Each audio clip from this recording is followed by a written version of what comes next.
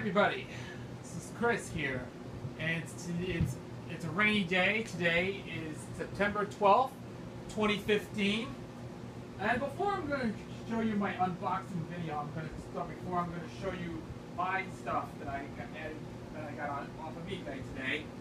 I'm just going to give you a couple of announcements here to say about this. I did the first two 4 o'clock game as we salute Force Fridays, when they start the Force Friday, because I started playing Star Wars games in honor of the new Star Wars movie that's supposed to be coming out later this year. It's going to be called Star Wars: The Force Awakens. And of course, in honor of that, so to celebrate what the upcoming movie is going to be, I did a 4 o'clock game saluting Star Wars. It's what we call Force Fridays, because a lot of stores are just having Force Fridays, and that was where they started doing those whole things, everything Star Wars. Yep. Originally I was going to do Star Wars Weekend, so I just changed it and renamed it as Force Friday. So this is where we're going to be doing this for the 4 o'clock game. For the remainder of every Friday, I will be doing Star Wars games in honor of the upcoming Star Wars film, The Force Awakens, which is actually the first Star Wars movie since the Revenge of the Sith. And this is actually episode 7, or what they call episode 7, that's going to be called. And this is going to be a very interesting movie. I definitely want to go see it. And as you probably know, last week was my birthday. Yep, I'm 37 years old, and I hope to have a very happy belated birthday. So I'm glad that last weekend was my birthday. So I hope everyone out there wish me a very happy belated birthday, and I hope everybody enjoys as well. And of course, there's a couple of other things I have to say about it. Some of the other things I've been discussed today, and this is what involving other things for the future stuff that we will do. We'll have more on that on our way. So this is a very interesting stuff. So hold on a second here. And yeah, that was the staff. I'm not going to know his name, so I apologize for what I say. And fortunately, I just actually make a note of it. So I have decided what I'm going to be doing today.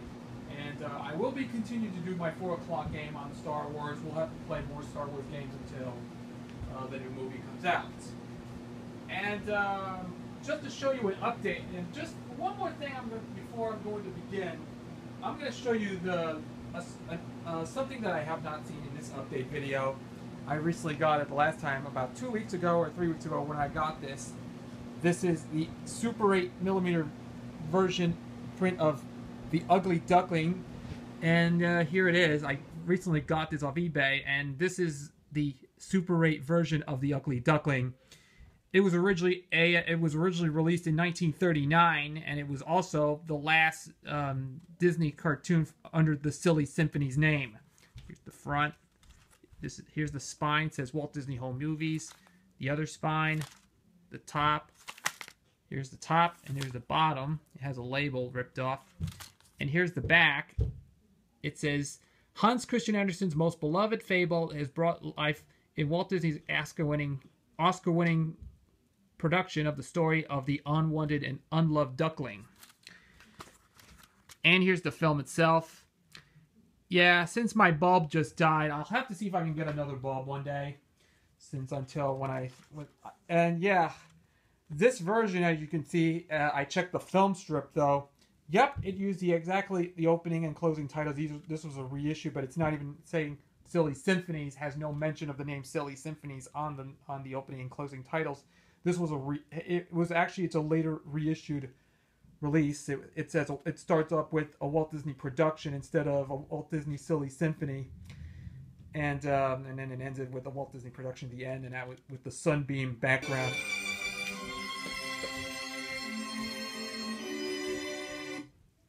I apologize for the classical music. I'm sorry. I just want to tell you all about that. And there you go. It says Walt Disney's Wonderful World of Cartoons.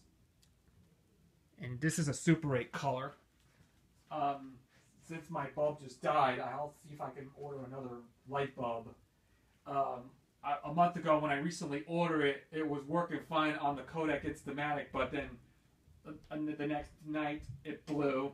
Yeah, the lamp just blew, and that'll be it. I was going to take a little break right now, so I was go back to the standard 8mm thing so I can watch it. All right, that's enough of that. And now, the moment we've all been waiting for, we're going to start up with, this is another unboxing video. And speaking of which, we're going to do this right now. And this is what I got as a birthday present myself. Here it is. This is actually, it's very big. Look at this. The package looks big. Look. Yep, it's big on the box. So, without further ado, let's see if this thing opens up and see what's going on. Okay? If it's like it's like a trunk or something, well, brace yourself, ladies and gentlemen. We're gonna start things up. We're gonna open up this box and see what happens. Are you ready? Let's get things started. Drum roll, please.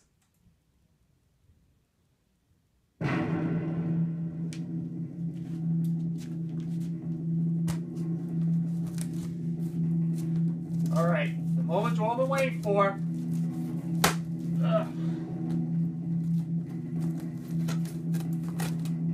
Okay, this is it, folks. We're gonna open this up. Okay. All right. Yeah, look at this. It's taken me 30 seconds. Okay. Enough with the drum roll. Oh, now the drum roll is over. Okay, this is it, folks. This is it, folks. The moment has finally arrived. Look at this. It's just boxes, paper. Oh, look at this. Lots of cardboard paper. Look at this. Everything is just cardboard.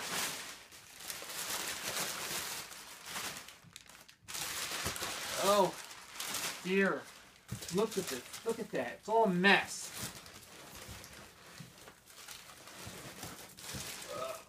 Oh, man, it's heavy. Oh, this is it, folks. It's heavier than it was before. Oh. Okay. All right. I noticed this is another. I don't know. It's not a stereo receiver. I know it's like the size of a stereo. I know this packaging looks like it's a stereo. No, it was not a stereo. It's not a television. It's not a 13-inch TV. I'm not sure what it is. This is what it's supposed to be. Okay, enough said. How about another drum roll? Okay, ladies and gentlemen? This is another drum roll. I gotta tell you, this is it. Here it is. Let's try this one more time. Okay. All right. Let's see this opens up. Okay. Oh. Heck, look at this. It's all tape. Look at this. It's all tape. Can't wait to see it opens up.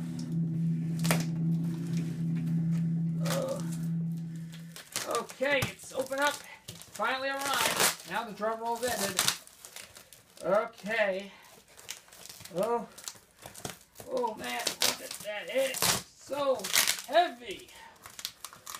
Look at this. Look at this, all covered with tape. Ooh. And now, prepare yourself. What we gonna do? I'm gonna show you something. Oh, here it is gonna show you something. Look at this. That paper looks like it's an office building or whatever. Oh, man. It's too much. Look at that. Oh, it's all paper. Ugh. That is so heavy. Oh. Listen, I apologize for the video here, folks. This is taking me a long while to open. It's right here. Look at this. It's finally open. Oh. It is. Oh. I can't believe this.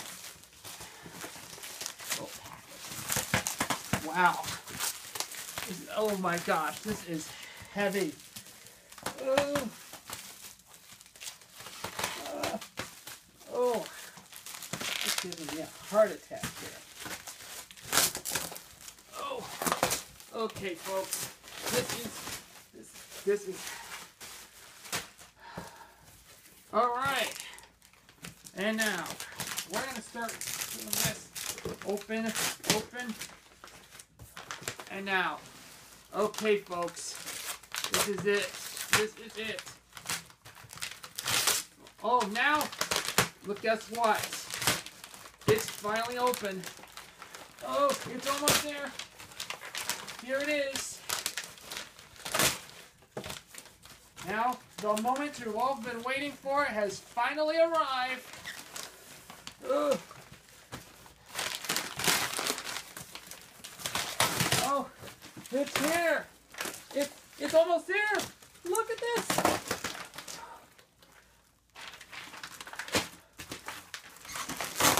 Oh. Oh, now it's almost open. It's almost there. It's almost there. Oh.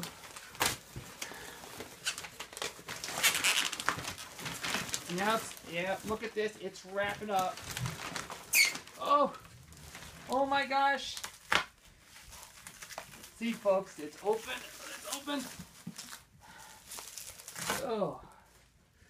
And now, folks, prepare yourself. Here it is. There she is.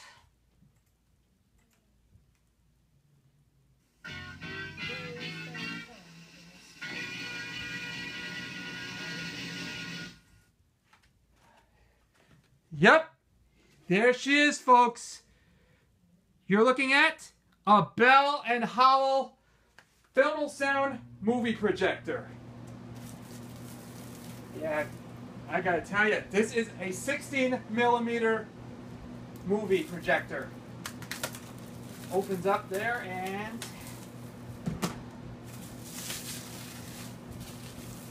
yep, it is right here.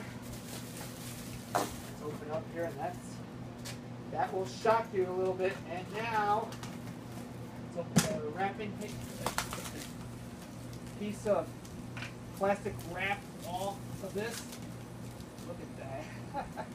It took me 10 full minutes to find this thing. Look at this. It took me 10 minutes for unboxing the video, my projector. Here it is, folks. Man, this looks amazing. Wow, this is an excellent movie projector, as you can tell by the artwork. And as you can tell by this box, let me tell you, it's full of box here. This is so nice. Now we have finally completed all my movie projectors. Here's what we have here. We had, I have a set of 3 projectors. First up, I recently have a Kodak Super Showtime 8, the Kodak Instamatic M110, and the August 500 slide projector. And now I finally got this as part of the, now I finally have this one and as part of my projector family. This is a 16mm movie projector. And you can see here's the front of it. Let's see if I can in the video here for a moment here, but just to remind you folks, it took me 5, how long did it took me? 10 minutes to open. Okay, folks, this is very sleazy. Look at this. Okay, this is a Bell & Howell it says Filmosound 16mm projector. Specialist. This is a Specialist model, and you can tell I have not seen any projector like this before. And you can see here's the front of it. It looks heavy. Look at this. It's just, this is big as a tank. Here's the side. It has the grill on the front, on the spine, and here's your the plug that you can plug it into your speaker or an amplifier, or possibly you can use it as a headphone jack. Here's the back of it, and here's the front. Here's the other side with the speakers on it, and you can use it for to hold this thing up on the upper position.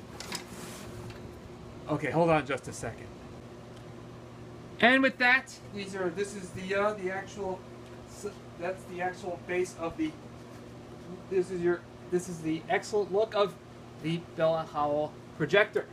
First you got to do is open up. See how this thing opens up, and look at this. It has, look at this, it has all the stuff are in there. Oh yeah, it is kind of neat. Yep, it's got the bulb, is still good. It's kind of dirty if you have seen it. Okay, the unit looks pretty dirty, so it needs some little bit of cleaning here. Yeah, you gotta close, first you gotta stuff this thing back where it is. This is an interesting projector, and if you can tell, here's the, and yes, you can see here's the top cover that it has a set of instructions on there to how to load your projector. Here's the, this is, yep, it has the setup, and here's your, here's how you could feed the film in. Yeah, there's automatic threading. It says turn center switch. Yep, it's got a set of instructions in there. It says automatic threading. Move lever to auto load position. Insert film threading to, and of course here's how you could run, adjust focus, and the whole thing. And then to rewind, you have to rewind the film. And here's some for unthreading steps. And then here's the, yeah, it's got a lot of detail. It says the quick reference guide, Bell Howell Specialist, Autoload Filmosound. Threads film automatically, just follow the numbers. And here's that little base right there. It's a foam pad. It's over here. Okay, ladies and gentlemen, I'm going to show you, here are the basic controls for the Specialist. Alright, just to give you a little thing out there. There you go. Here's the actual controls for this projector. Here you got your here's the one for still and run. There's your still run switch, so the projector will run on there. Here's your off, forward, lamp. The second switch is for off, forward, lamp, and reverse, and lamp. And here's the off position, here's the still, and here's the stuff for the volume and here's your volume control and tone controls. Yeah, it has an on and off switch, so you can turn off your projector or you can turn it on. And here's your volume, and it has a built-in amplifier, and you can see it has that IBM sticker. Looks like it's came out of IBM. And it's made by Cromars, 922 Bangkok Street in Denver, for those who wanted the best. Yeah, this needs to come off. Yeah, it doesn't take long to see. Yeah, this peels. This will take them right off of it. And then of course it's got the exciter lamp that has a thing for the exciter lamp. We'll have to do more on that a little bit later. Is where you can this also has an exciter lamp. And here's the knob is where you can open your lamp, And yep, you can see here, this it says here, to it's a little too bright, to remove gum tape. It says 1, remove gum tape, insert film 2 and 2 inches, register with pin, and press film cutter. The film cutter is right over here. This is like one of those things you can tell. This is the, yeah, it's all dust. Looks fine, but then, and here's that light for the exciter lamp for the film soundtrack. That's where, and you can see here's the exciter lamp is where the film soundtrack goes into. And here's what you have: a sprocket. It has a sprocket. It's where you can put the film in there, and it goes right over here. You can see, if you want to thread the film, you have to insert the load right there. If you can, it goes. Yep, the film goes right over here. Then it goes right into the. Well, yeah, it goes right into the guide. And yep, there's. Oh, look at this! How big this looks. And yep, it goes into the film path of that. It goes. If you want to thread the film here, you can just put it in. You have to set. If you could do it manually, all you gotta do is take this thing up there. You have to do is pull this thing up, then put it right where it is. That this is the. See if you can do this thing manually. The cutter, the system restorer. That's where you can prevent from damaging the film. And then of course it goes. Here it is. The film goes into the sprocket, then goes into the film gates and the aperture. Here's the and then another one. It goes right into the sound drum, and you can see here's the sound drum to go in there. It's a little dusty. And here's the guide rollers into the sprockets, and then of course it goes right into the film. And then it goes right into the take-up reel. Look at this, and you can tell it has. Yep, it's got the here's the thing for the forward, and here's the exciter lamp is actually, it looks pretty good. If it looks fine for me, this needs a little bit of cleaning here, tender loving care. Yeah, it says BAK exciter lamp. It looks pretty fine. It looks fine, but it has another one of these exciter lamps. Is you have to replace the lamp, and there's an extra one for the exciter lamp. Is where you can replace it with. I don't have to worry about it. I have an extra one here.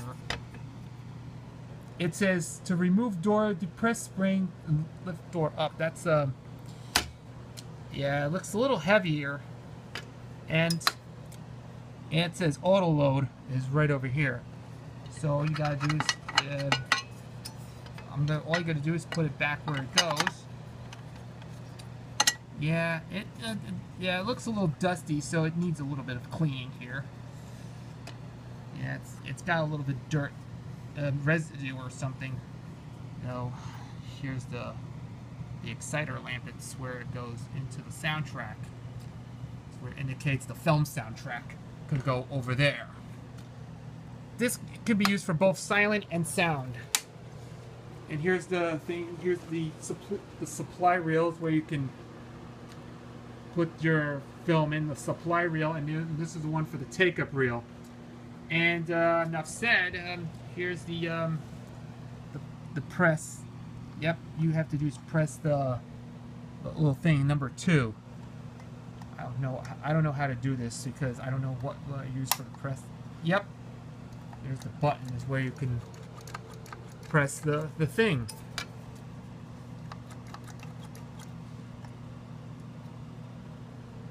Yeah, I don't know what they'll do. And it says on the top to rewind, raise reel arm to vertical position. Attach film to the front reel, set motor switch to reverse, and press rewind button. There's your framer right there. And here's the button. If you can press the rewind, this is for the rewind. If you want to rewind it, all you gotta do is lift the arm straight up. Yep, and here's the switch for the silent sound. Change speed only when projector is running. There's your sound, and there's your silent.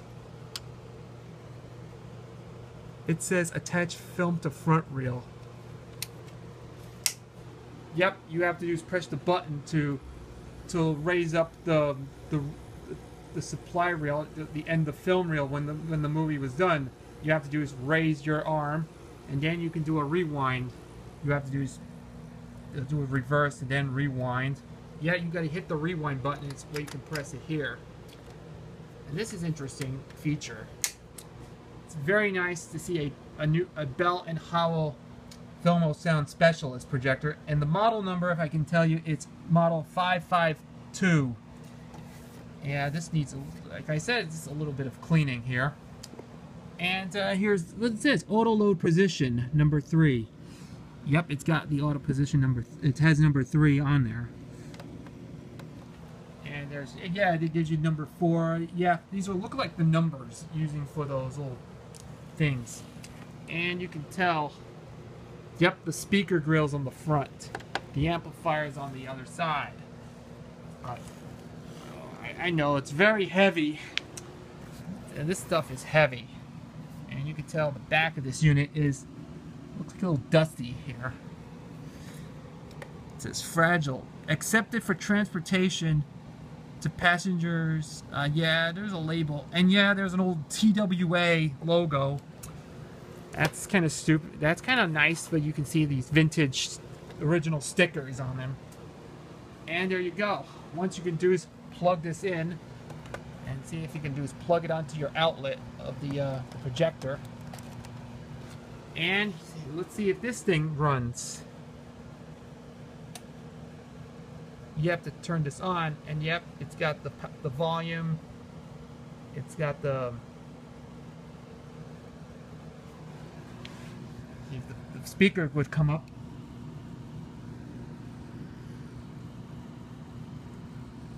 Yeah, I don't know if this is the speaker grill. I know it's pretty nice, but I don't know how you turn it on your speakers. So I don't have sound project film on there. So let's see how this thing goes. Yep, it works.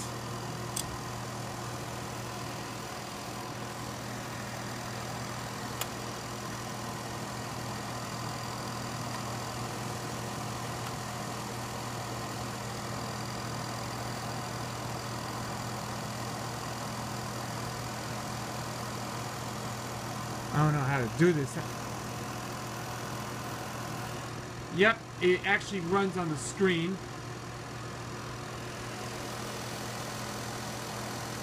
I don't know what to do with this thing. This thing does not function. It works pretty good, but it needs a little belt.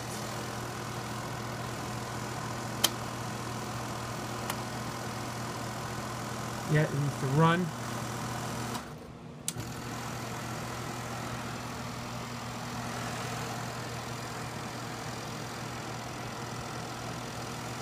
Alright,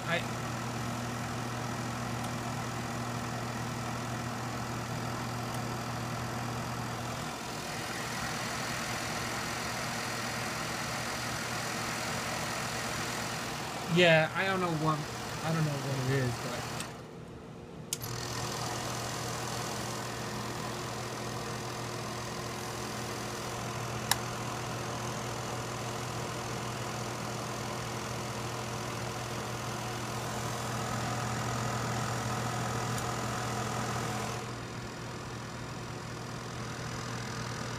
I know this is what it looks like.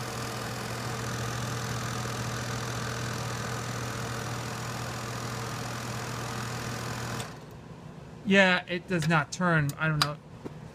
Anyways, yeah, it actually does not run. Ladies and gentlemen, it's got some problems. The reels don't move. Yeah, the reel does not move. You can tell while the projector is running, I know it does not have anything to feed the film. I gotta tell you something. Let's see if this is the inside of this unit. I'm gonna take this apart right now and see what this thing looks. Okay, Now this thing, I took this apart right now. I had a problem with running the, after I tried this machine on. It does not work. I looked at the inside of this. All you gotta do is you have to unscrew all of these in order to check what the problem is. And you can tell this unit has it's got the original tubes. It looks pretty good, I think. Yep, all the capacitors and all this stuff. It looks kind of dirty.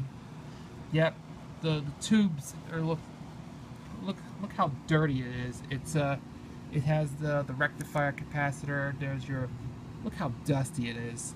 This needs a little bit of cleaning, and you can tell this one, it doesn't look like this. And you can see there's the roller right there, and if you, as you can tell, this has the worm gear. Look how gooey it is. This is, yeah, a lot of these Filmosound projectors had a lot of problems, but this counted a problem. This got to be the problem. All you gotta do, look at how bad this is. It's all gummed up.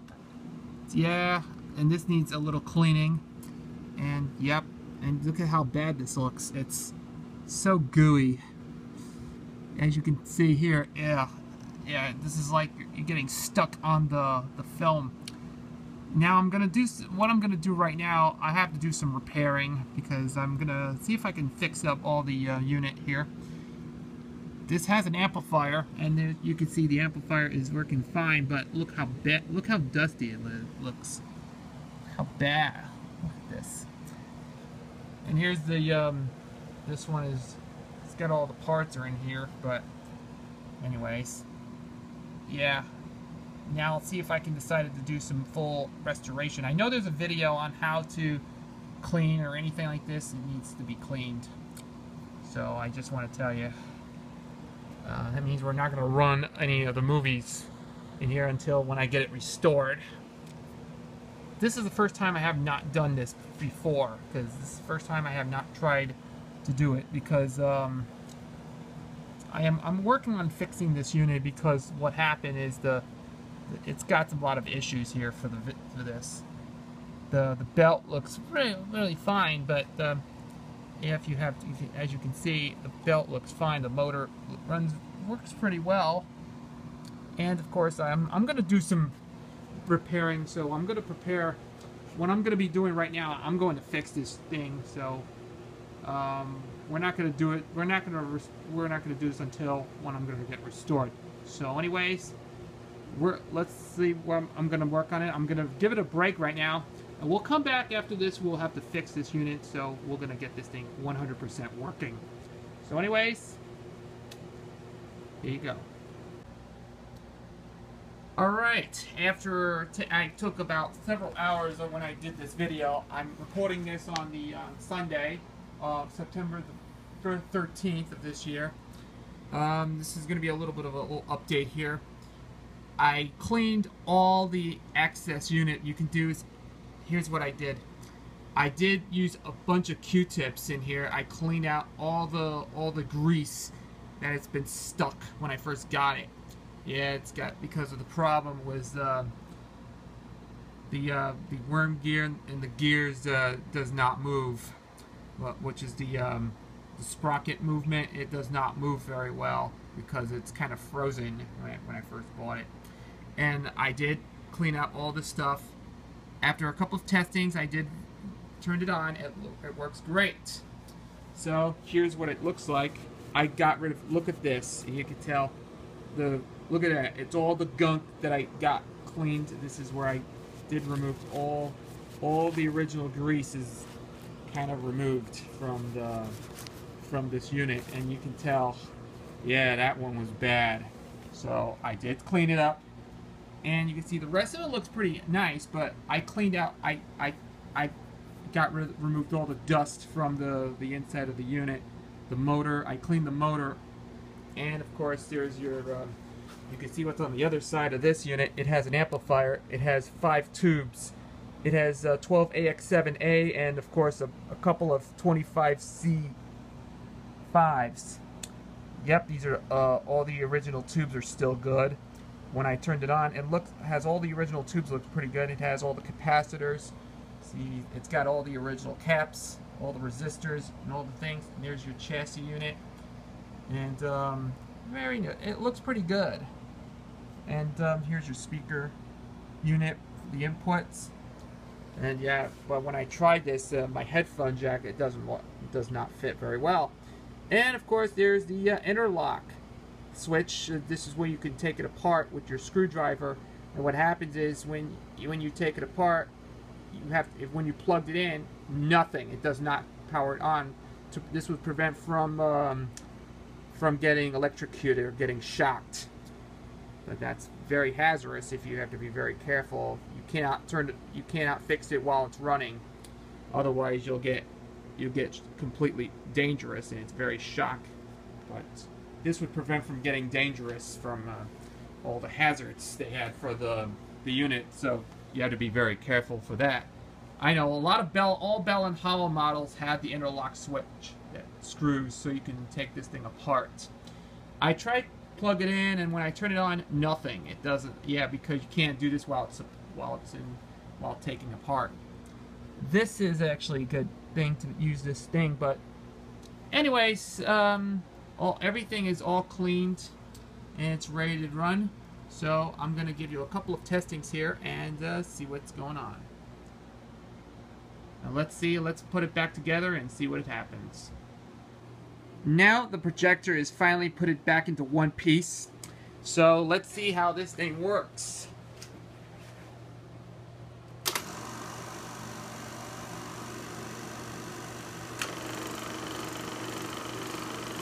Yep, as you can see, it works like this.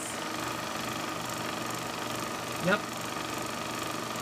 You see, this is for the take-up reel. It turns. This is where it turns on. Yep, it spins. And let's turn this off, and then the reverse. Yep, it works like that.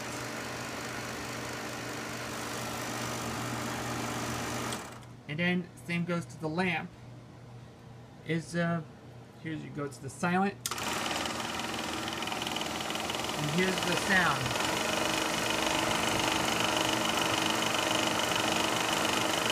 Change things only when the projection is running.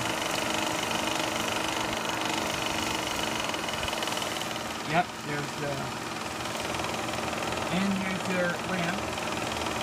And when you turn the sound on, turn on the volume control and turn it on, and then you can turn on your lamp. And you can see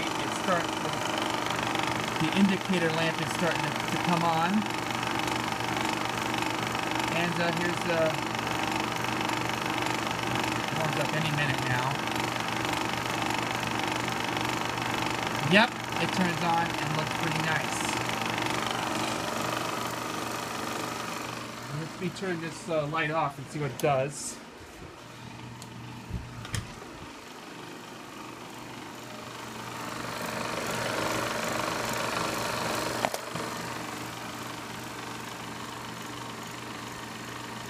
Focus here.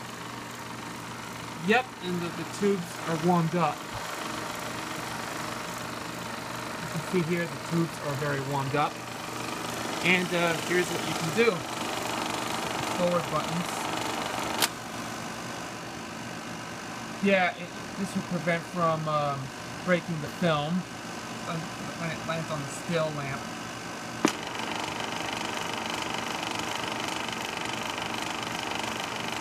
And that's all you gotta do is when you open this up. Oh yeah, a little too bright. And then the lamp is, yep, it's got the light. The original lamp is actually turned on. So, yeah, it's a little too bright.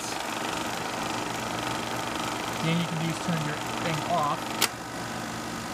And if it's landing on the still mode, there's the... Ow! It burned up. Yeah, look what they did. I know, it's a little burned. okay. I'm okay with that. Yeah, it's all the burn marks on there, but yeah, anyways, I'm okay. I'm really okay now. And this is there you go.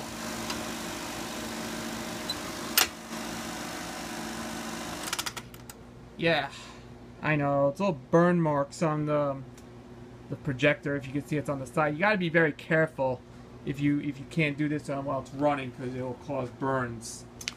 Yeah, this is kind of a dangerous situation if you got to be very careful when you run the projector or when the lamp is on. It's very extremely hot. Yeah, it is violent hot, so you got to be very careful. This lamp is probably what you can do, but that is just the problem with when you run the projector. So I don't have any take-up reels as of right now. I ordered the take-up reels last time when I ordered it along with this projector. I'm going to show you a little demonstration video before I'm going to end this, before I fade to black. This is Jack and the Beanstalk. This is a 16mm silent version. They're all silent, but it doesn't have any sound. You can see, yeah, this is a 7-inch reel instead of a 5-inch reel. I already had this on 8mm, which I showed you. The front, the spine, the top, the bottom. Here's the back. And this is the version 1 copy of Jack and the Beanstalk. It was originally a Comicolor short from 1933, and this is a Castle Films version from the 40s. Here's the film itself, and you can tell. You look at the opening. Yep, this film does not have any leader. There's no countdown or anything. It starts right at the Castle Films logo, where it says Castle Films Presents on there. There you go. This is a version 1 copy, but I also have the version 2 on 8mm, and that I already showed you on my other channel. So I'm going to show you a little demonstration video of this. So unfortunately, I don't have a reel to go there. I hope in a couple of weeks, or maybe a week or two, if I get an empty reel or something, I will give you a little demonstration. So I'm going to fade to black right now, and we'll come back and we'll give you a demonstration of my Bell Howell Specialist Filmosound Projector Model 552. Well, in addition to this projector, when I recently got off of eBay, I got this 16-inch reel. I'm going to show you right now. Here it is. This is a take-up reel.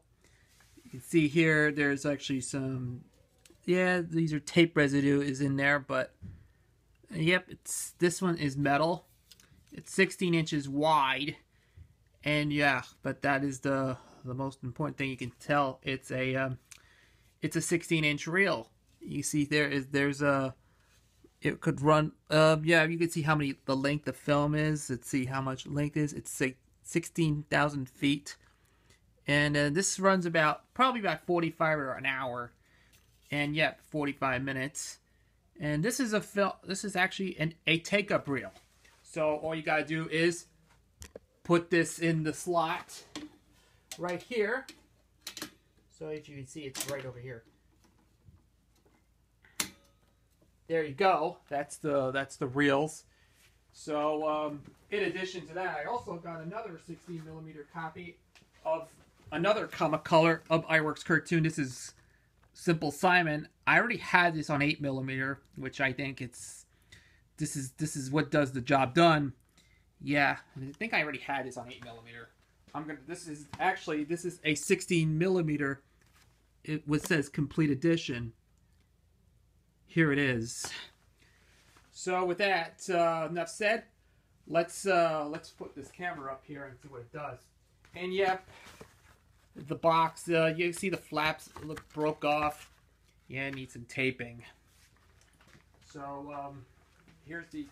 I'm not going to show you the front. I already discussed the front, the spine. The other spine. There's the top. It's kind of ripped off. It needs some taping. The bottom, and here's the back. Yep, same thing. And here's the film itself. Looks pretty nice. So all you gotta do before we set it up, the thread before threading the film, all you got to do is, here's what you can do. Take it. You take the supply reel, going right over here. Yeah, there's no leader film on this thing. I have to see if I can get some 16mm leader film to go into this position. So there you go. This was put into place. So now there's some issues. When I first actually got this, when I first tested this thing, it had a problem with the Autoload thing. So yeah, it would cause the film to be jammed. So enough said. Let me show you how you can do, and we're gonna stop right now, and we'll come back. We're gonna set up all the. We'll have to thread a little further, and then after this, we're gonna give you a little demonstration. So stand by. Now the film has already been thread. It's time for you to show you. Here it is. This is gonna be the first time. For the first time, I'm gonna show you my demonstration of my Bell & Howell Specialist movie projector showing Simple Simon. You know, the silent, I left it on, the silent switch is ready. So, all you gotta do is turn on the forward switch. And here we go. All you do is left the run button. You have to... Alright. Let's turn on the forward switch. Turn this thing on. Watch it running. And here we go.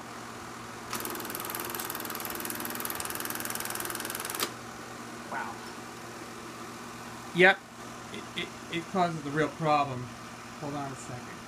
Okay, let's start this thing and see if this thing runs.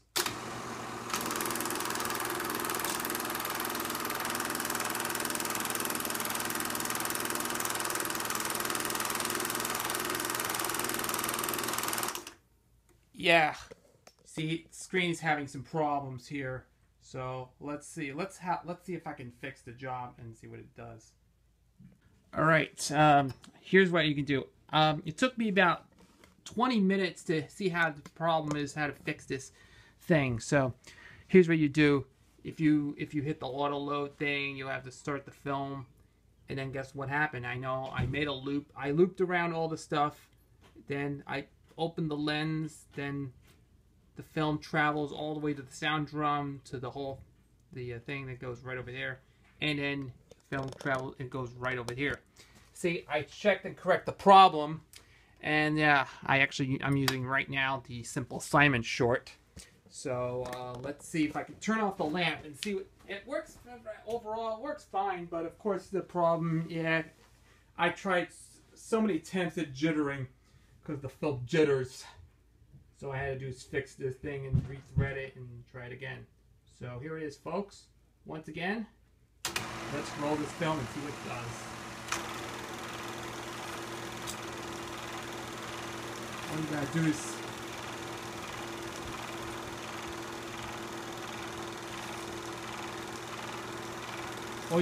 use the frame.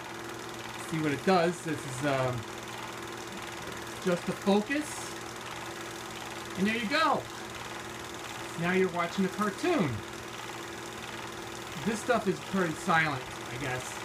There's no sound or anything. If you turn on this, what happens if you turn on the sound, it still does the same. And here's the volume control. You turn on.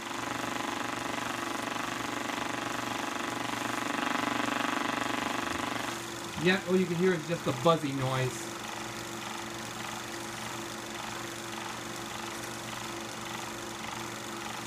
Yeah, I like to turn on the sound on and see what if you want to turn off the... Yeah, it does the same too.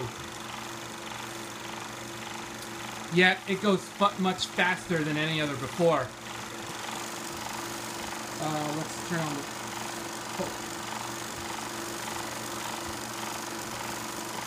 Yep, there's your exciter lamp is still on, but here's what you can do. If you turn on the volume, the sound comes out of the speakers. This would not play on any sound This sound, yep, you hear that that little fart noise? See? It's like fart noise. And when you stop, and okay, and there you go. And here's an interesting thing. If you want to play it backwards, all you gotta do is put it on forward, switch to off, just was what you're hitting still. Go into reverse and run. Oh, that's yeah, you could tell. Sorry, I just apologize for this.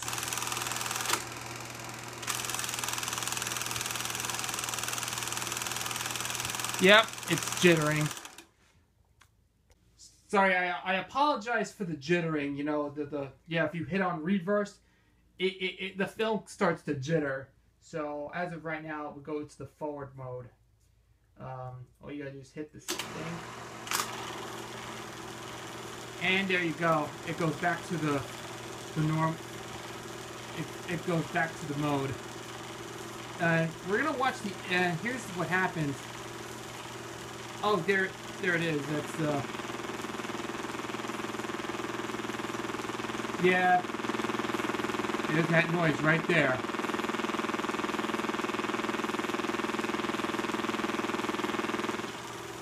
Yeah, you gotta turn this off on the sound mode. I always prefer the sound version. The sound is actually it's quite faster than the 8mm one, like it's 14 frames per second. And then 24 frames per second is actually, it sounds like it was from a, compared to the DVD or VHS or 35mm movies, all run on the same speed. And it goes right at the end of the cartoon. Oh, we're at the end of the very end of the short right there. Sorry, folks. This is... Yep.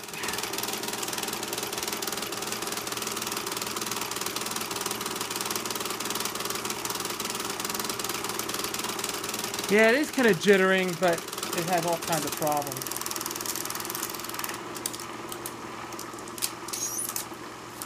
And yep, we made it to the end of the reel. That's right. I know all these models having problems with jamming. Yeah. And that was kind of here, that brrrr, and it starts to jitter. It causes the film to jitter. So there you go. I just want to check the film strip and see what it does. Well, it looks fine from the start. Well, yeah, yeah, the film starts to get jittered here because that's the only place you can do. Okay, sorry folks, I just want to tell you all about that. Anyways, so let's stop this film and see what it does.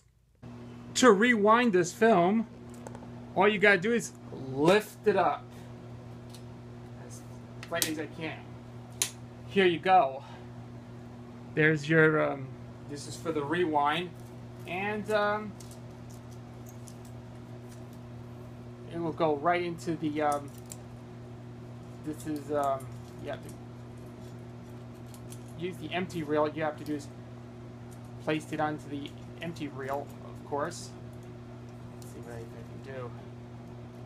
I know this is like video, folks. This is when I'm using it right now. There you go. And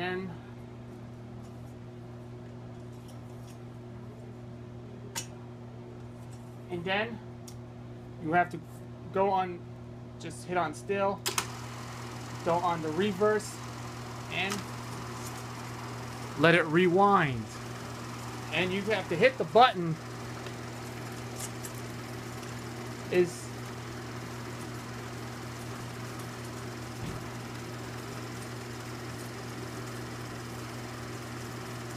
see, you have to hit the button to rewind all the way. Yeah, it's kind of a slow pace here because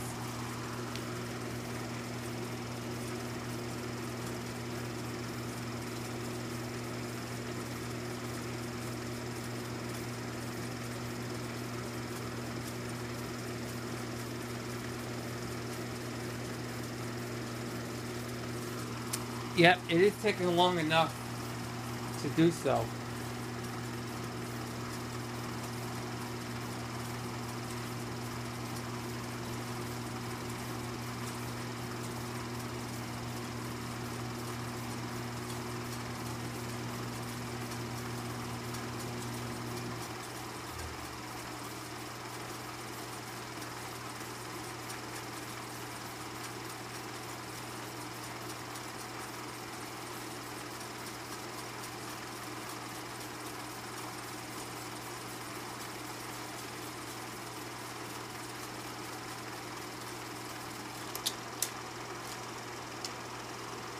And now your film has been rewound.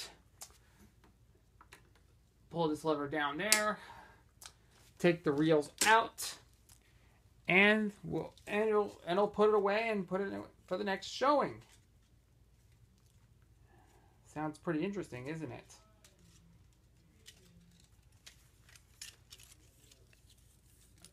All right, and now we're going to the next one.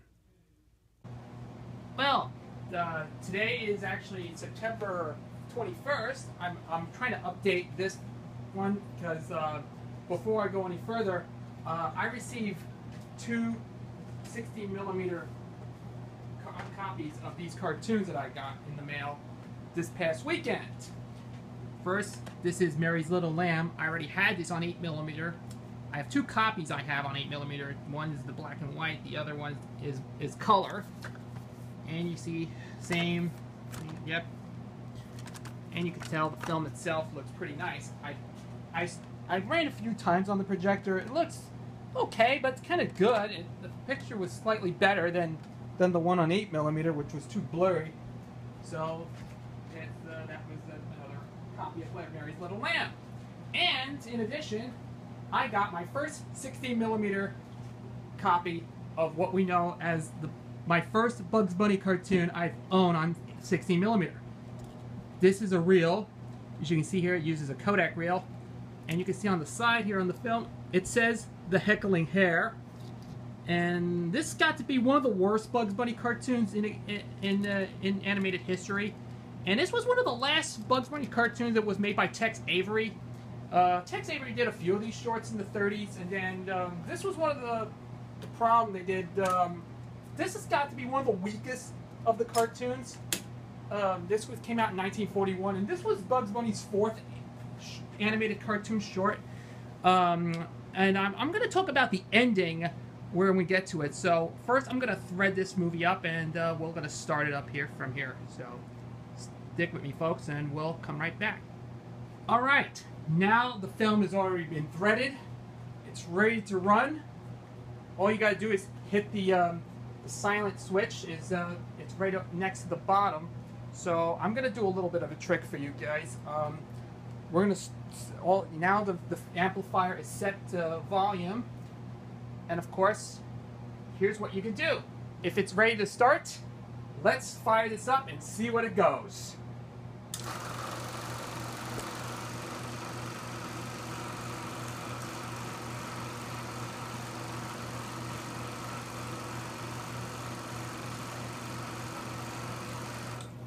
All right, we're gonna start this thing up. All right, sorry, we have to apologize for the problem.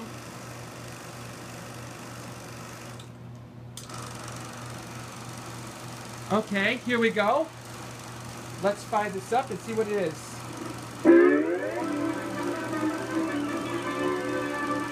Yep, it's finally running.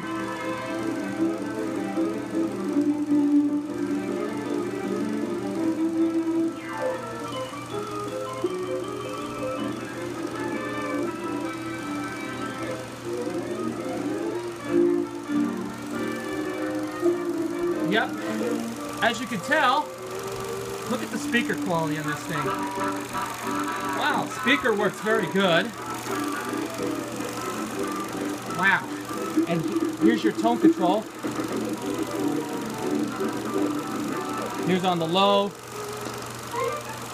And here's set on the high.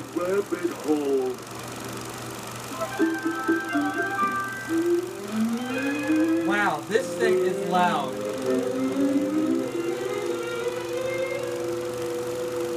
You gotta love this, folks. This is pure cartoon fun. Here's what you could do. You see something weird? Here's where you hit the silent mode.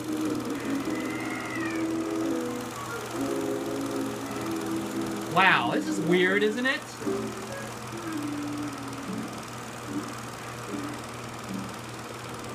Wow. This is how slow it is. That's kind of slow if you run on silent mode. Look at this. There's a rabbit down here, and I'm going to catch you. Wow. Look how slow this thing is. Well, I'll be seeing you. Wow. Good luck, Doc. Wow, this is interesting. This is very interesting. As you can see, this is very nice. So I'm gonna let this thing run for the rest of the cartoon. And here's a good idea. When you put on the reverse mode, this is how weird this looks. If you play it backwards, look at this.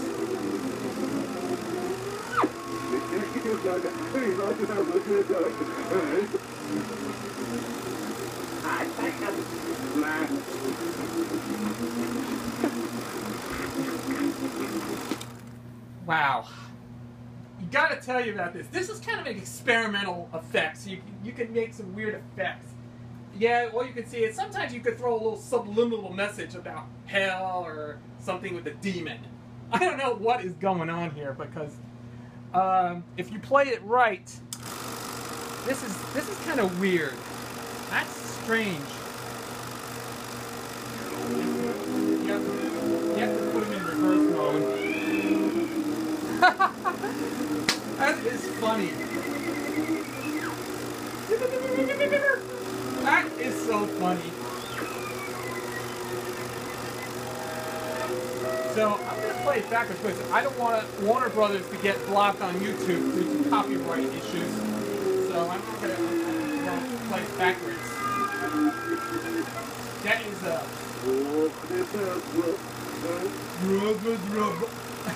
I don't know why they throw a subliminal message.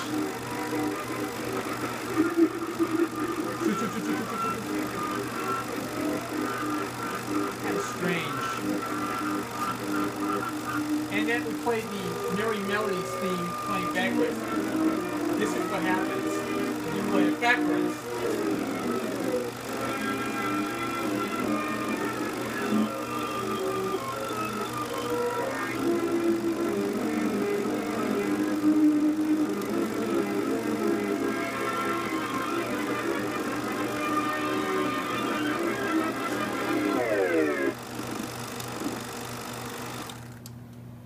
Oh my gosh.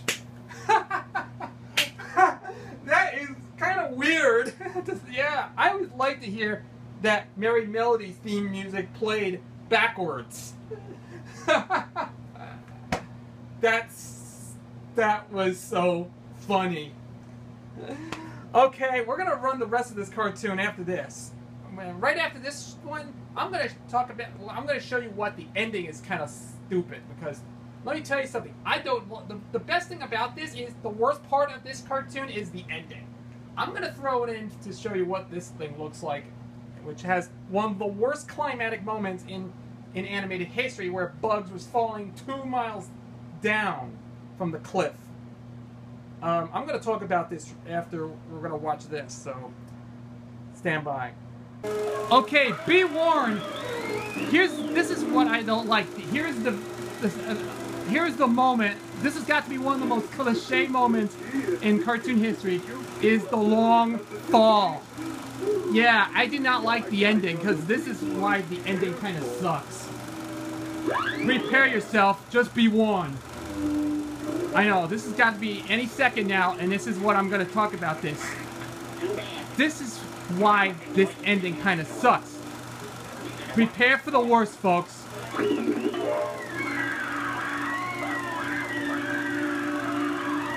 Yeah, as you can tell, they later use this in a falling hair.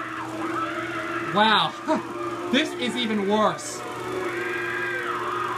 I can't believe this. This is not very good. And this is what happens at the end of this cartoon. This has got to be what happens when they cut it off at the very end. This is what happens. I really don't like the ending at all. Just prepare yourself, folks. And here it is.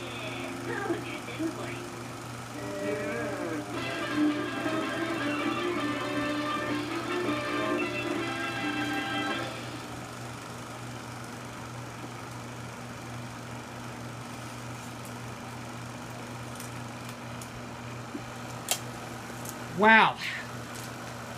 As you can tell, the ending sucks. Wow.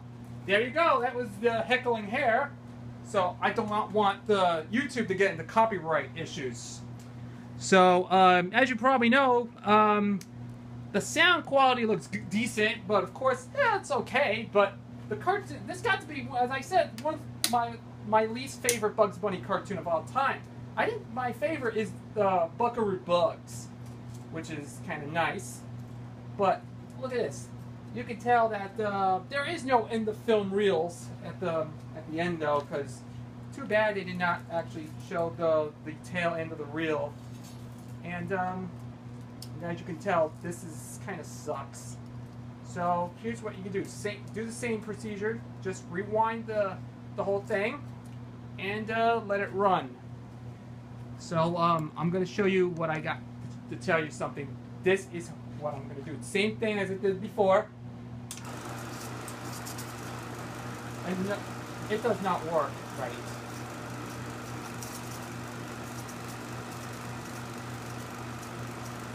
Alright, just hit the button twice so that the film will rewind. Okay, now I'm going to talk about the original ending. This is according to Wikipedia. This is a cartoon that led to Avery leaving Warner Brothers and moving to MGM. The final gag of this cartoon originally had Bugs and Willoughby falling off 3 cliffs, with Bugs telling the audience after the second fumble, "Hold on to your hats, folks, here we go again," during the 3rd trip down. Schlesinger ended for reasons that are not known certainly. For most popular story is that the "hold on to your hats" line was referred to as a risque joke that was then in circulation. Another story is that Schlesinger feared that Tex Avery had killed off Bugs Bunny by ending the cartoon, with Bugs and Willoughby falling off the second cliff without a clear indication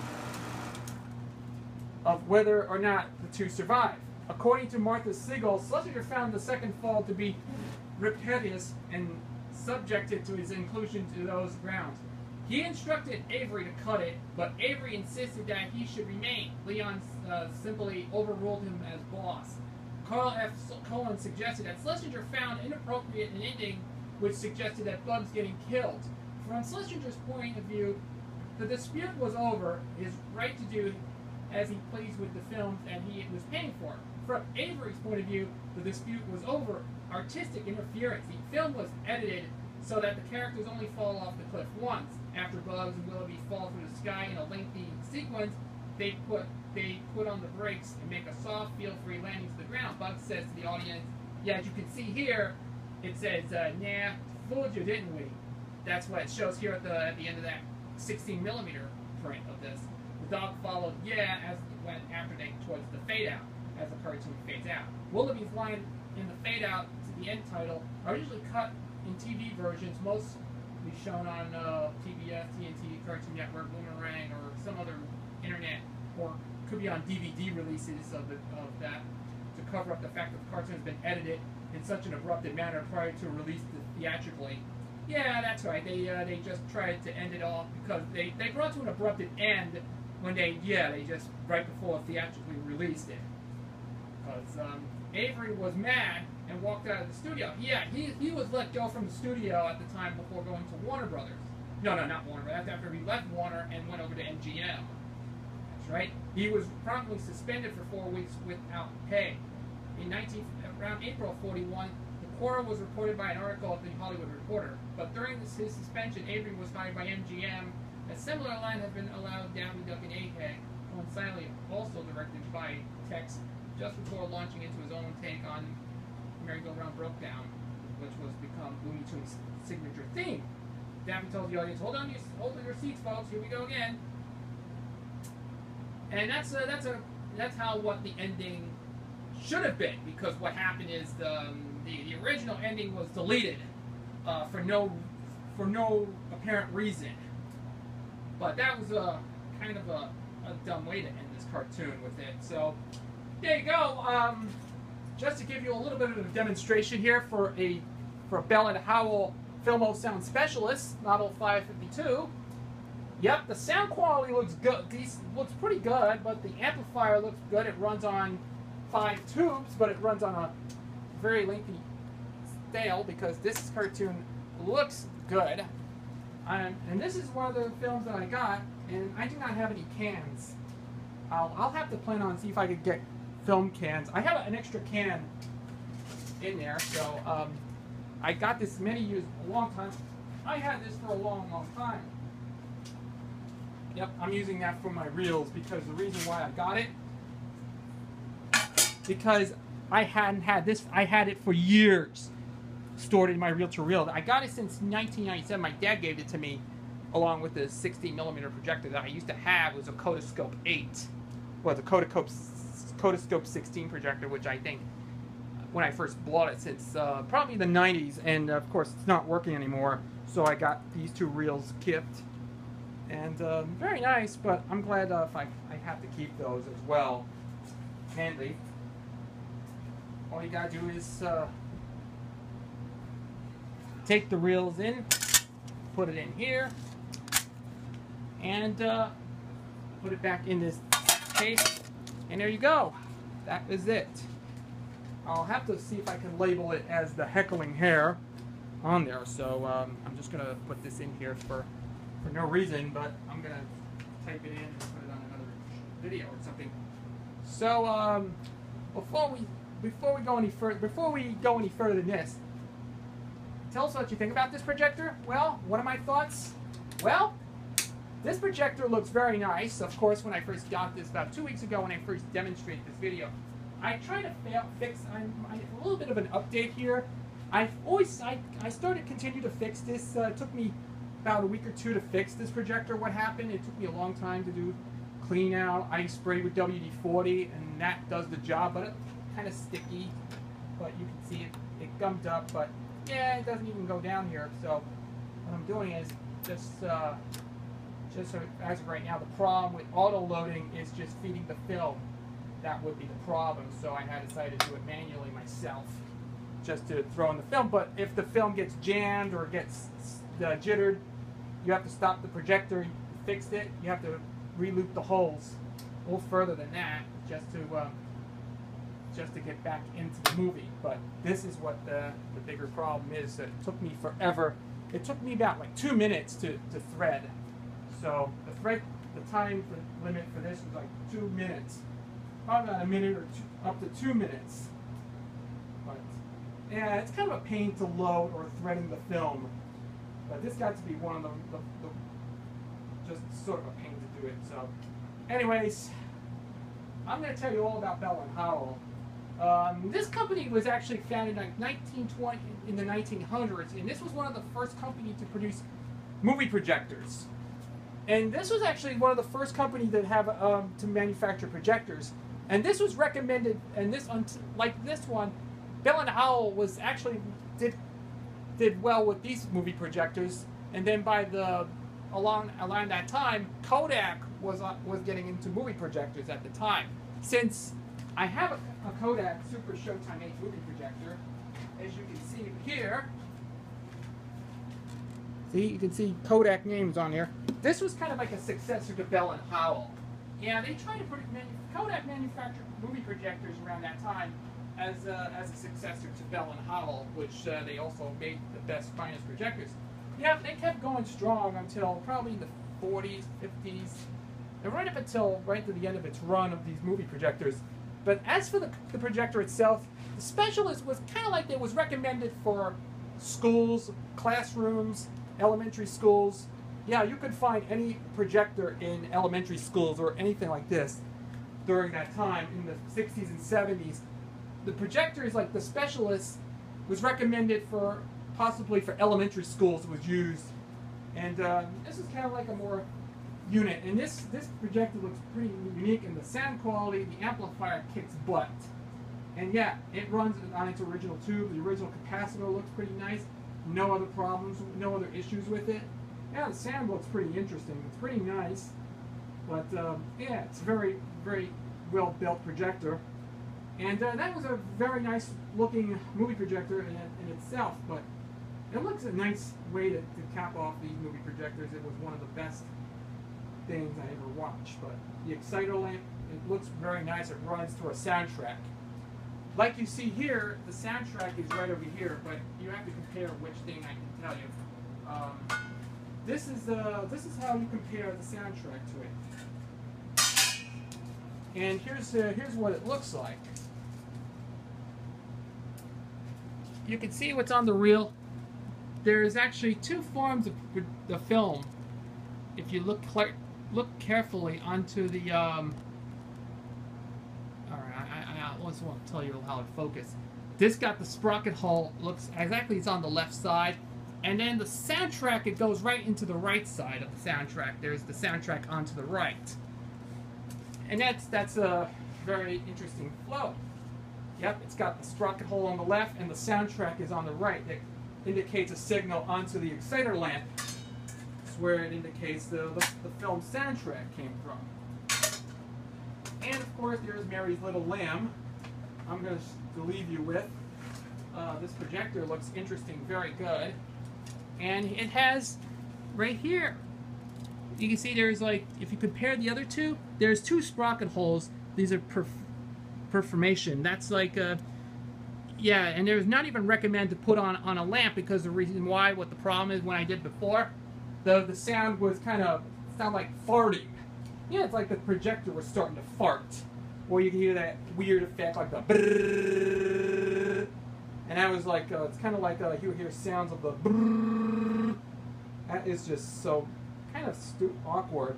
Yeah, it is kind of awkward to me, but this is like kind of a weird way to manufacture those projectors. It looks kind of stupid. They put those little projectors on the sound amplifier on the projector. All right, there you go. That was the my thoughts on the Specialist projector by Bell and Howell, model 552. Well, it took me 2 weeks to make the video or something. Yeah, it's a very nice projector. I hope one of these days I'll have to see if I can get more 60mm movies to add to my collection. I'm going to start build up my own collection of these, and one day I hope you learned your lesson. So before we sign off, I'm going to give you a little bit of Mary's Little Lamb. And now, before we sign off this end this video, I'm going to present a few moments with Mary's Little Lamb.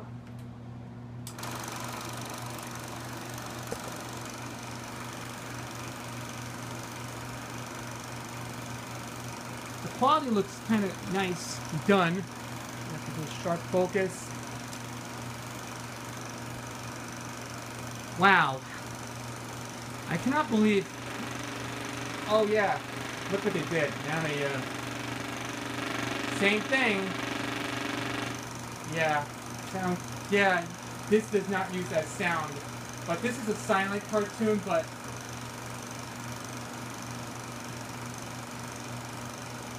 oh, yeah, it looks pretty interesting to watch, but look at this. Oh yeah, it doesn't look very good. I think I like the originals are way better than this. Oh my gosh, now she's showing a lamp her underwear. Wow, that was kind of disturbing. And look what he did. Oh my gosh, now he has her underwear on her butt. That's kind of nice. Well, yeah, this cartoon looks like it's in black and white, originally in color. But you get the idea. So, there you go. That was the Bell Howell Specialist 552 from the late 50s, early 60s. I have to say about it. So I hope you all enjoy this long-awaited video. So I'm gonna thanks for watching, and this is Chris, and I will be talk to you next time. Take care, and I'm gonna see you again real soon. And I'll take care of you and see you later.